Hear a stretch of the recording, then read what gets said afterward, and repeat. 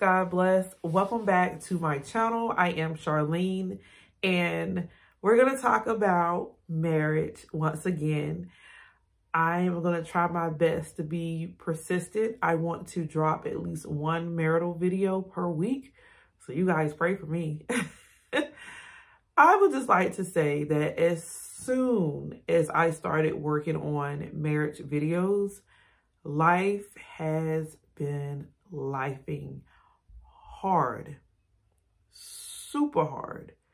I'm talking about issues with our health, issues with our vehicles, issues with our finances, just family, everything had a hit, right? And it's like, Lord, be with me, be my strength, because just as my speaking and I'm encouraging not to quit, I don't want to quit either. But y'all got to understand that when people come forth and bring you messages, that they go through stuff, you know, probably prior or even a little after, right? Like, it's like, so you didn't shut your mouth.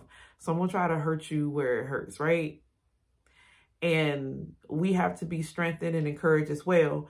And I just want to say that through that, I know that there was an act of disobedience on my behalf, that I should have been discussing marriage and helping and, you know, providing encouragement and biblical backing for the things that goes on in a marriage.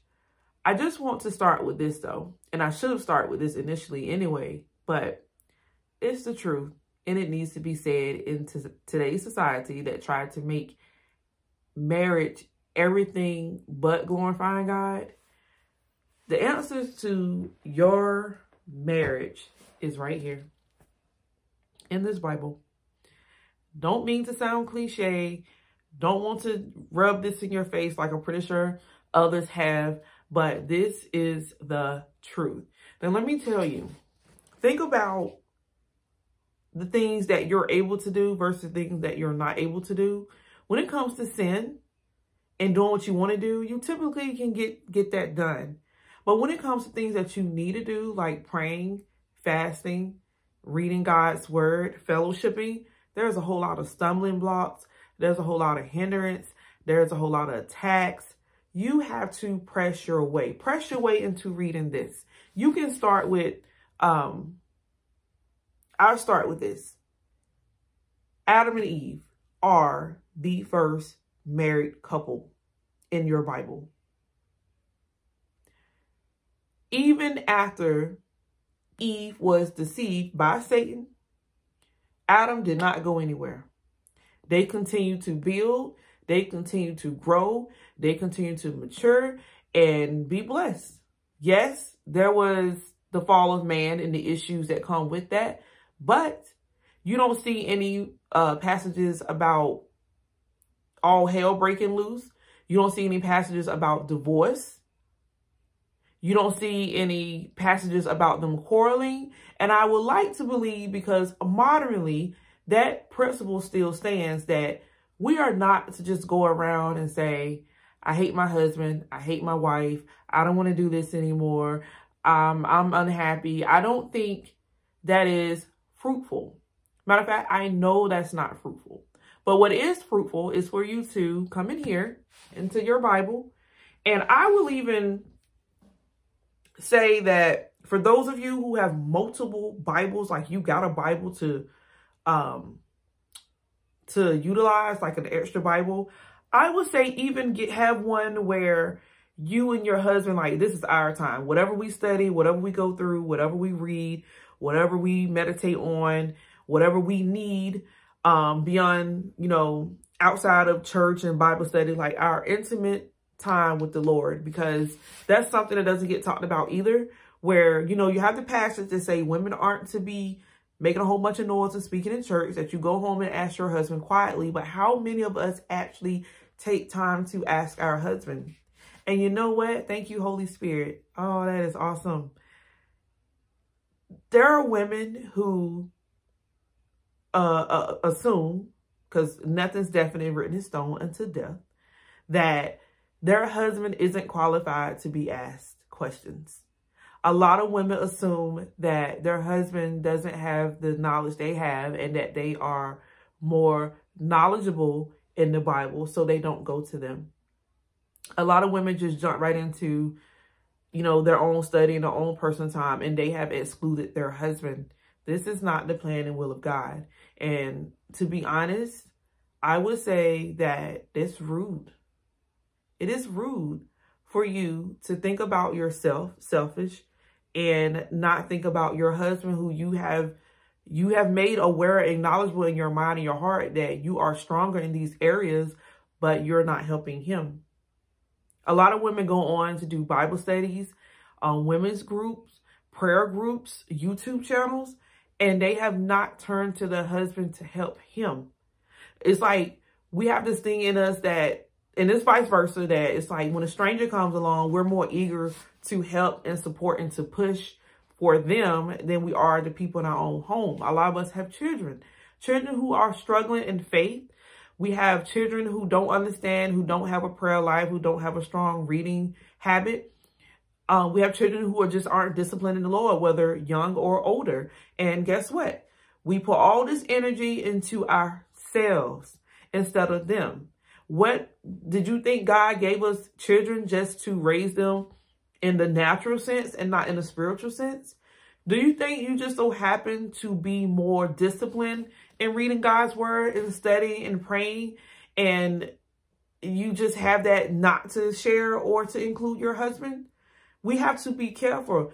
A lot of things I've seen, and I have been attest to it myself, is that oftentimes when our husband is lacking in something, we are eager to let them know, but we're not as eager to provide the solution. And you'll be surprised what intimate time with the Lord would do with your marriage. It could be something as simple. And guess what? Thank you, Holy Spirit. Ask. Ask. You've asked God, but then you've gone about your business and you have not put forth any effort. There's a reason why we had to read James. Thank you, God. Because faith without works is dead. And we need to understand that we can sit there and pray and twirl our fingers all day long and ask God, please strengthen his reading habits, his prayer life, his knowledge. When we have these tools and we have these gifts and we're not sharing and we're not including, and that is rude. That is disrespectful. That is dishonoring to God, because you have these gifts to share. Like, we have the concept idea that we should fellowship with one another in the body of Christ, but we often exclude the very individuals in our home, and this husband and wife. But obviously I'm talking to majority women.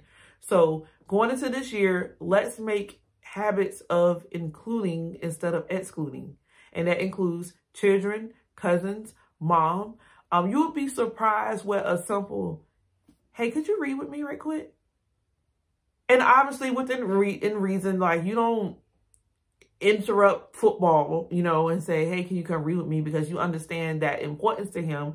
And it will probably be more harder to communicate that, hey, this is more important at that time. Everybody has to start somewhere, right? So maybe, I don't know, sitting at dinner. Maybe you guys aren't really talky. How about play scriptures while you guys are eating?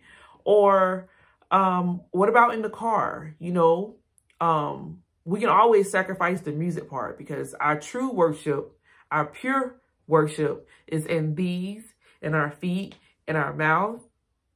That's our true worship. So we can turn the radio off. We don't have to listen to gospel music 24/7, 365. How about substitute that for audio Bible?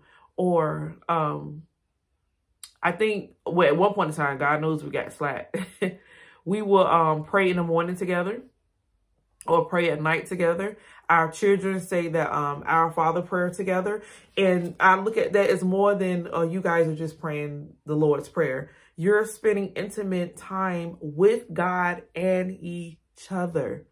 The purest form of fellowship. Like, we're not excluding God, because that happens a lot. You know, you get a lot of these Bible studies and groups, and they end up turning to like a self-help evaluation or a worldly new age thing. That's not what God intended that to be. We come together for growth, for maturity in the Lord, for wisdom sharing, gift sharing, gift strengthening. These is the reasons why we come together as one. So I challenge you, whoever you is, it's probably 10 of you, 20 of you, to instead of complaining, instead of boasting on yourself, instead of being prideful and arrogant that, hey, I can do this with my eyes closed. Because a lot of us women can. Let's be real.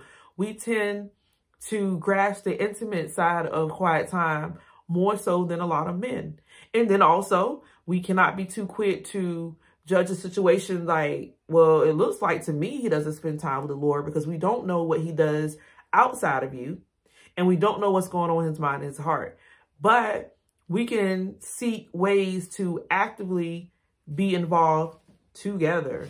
So, again, the answer to your marital issues is this. Sit down, read, pray, meditate on scriptures. And I don't mean, you don't have to be uniform with this.